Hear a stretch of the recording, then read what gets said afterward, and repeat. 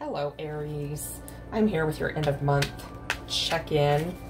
This is going to be kind of a shorter read, just seeing what's going on here at the end of May. As always, time is fluid, so whenever you see this is when you're meant to.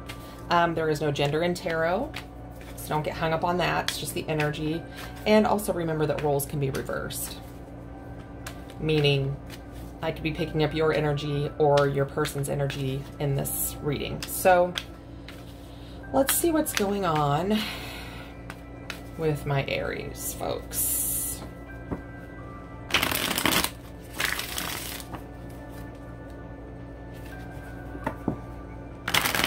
All right, one more.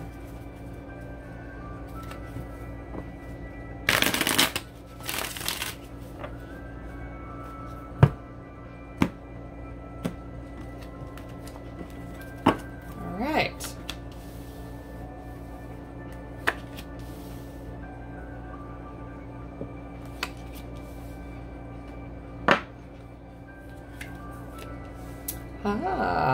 What do we got going on here, Aries?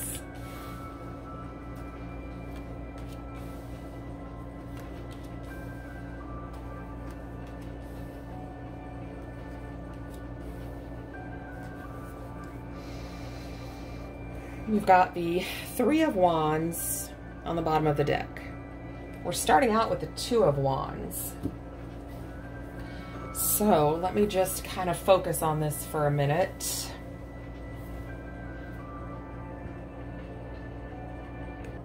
Okay, Aries. So it looks like here with this Two of Wands, you have made a choice. And it looks like between maybe two people. And it looks like this is a relationship reading. And I'm wondering if you are worried that maybe you made the wrong choice, or maybe you're finding out that you've made the wrong choice, because I see this with this Four of Cups here, that you are very, you're just kind of unsure, and you're looking at all these options. And here's the Lovers right here. So we do have, you know, a pair. Another thing that I'm seeing is that it's interesting to me that this Two of Wands is right above the World, which is all about closing out cycles. So I think it looks like here that you may very well decide to cut out a person in a relationship, even though you thought this was the one.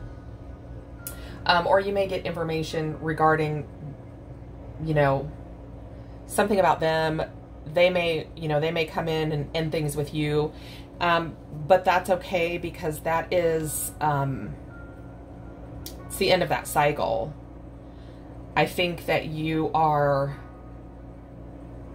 kind of at a crossroads right now. In this Page of Wands being here, I really am wondering if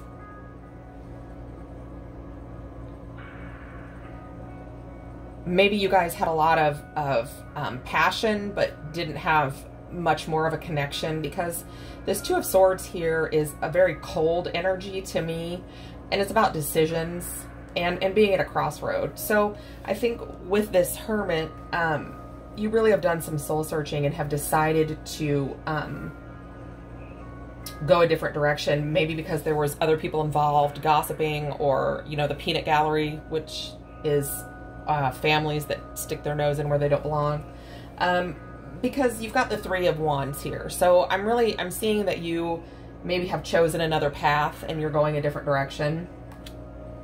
Which, next comes the Four of Wands, and I shuffled these, I swear to God.